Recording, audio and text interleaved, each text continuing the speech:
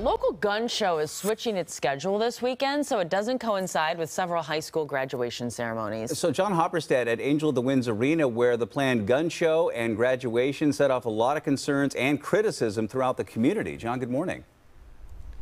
Good morning to you. Yeah, the promoter behind this gun show has decided now to move it to Sunday here at Angel of the Winds Arena, when no graduation ceremonies are going to be taking place. But there were a lot of upset students and parents when initially they found out that it would be happening Saturday at the same time as several graduations here. In fact, the school district thought it was a big enough issue that it sent out a letter to parents saying, in part, we felt it was important for you to be aware of this event, as the topic of guns is sensitive to so many of us due to recent national and even local events. Certainly sensitive to people around here. Just this last Monday, gunshots were fired in the parking lot of Mariner High School, which is located in Everett. We've seen a lot of local students staging walkouts at area schools over the last several days, protesting gun violence, demanding change in the wake of the mass shooting at an elementary school in Uvalde, Texas.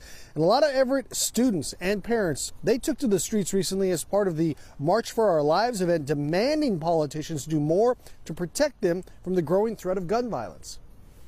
I just think that the politicians aren't listening to the students and aren't doing enough to protect us. So the district says it reserves space here 5 years in advance and has no say on what other events are taking place at the same time.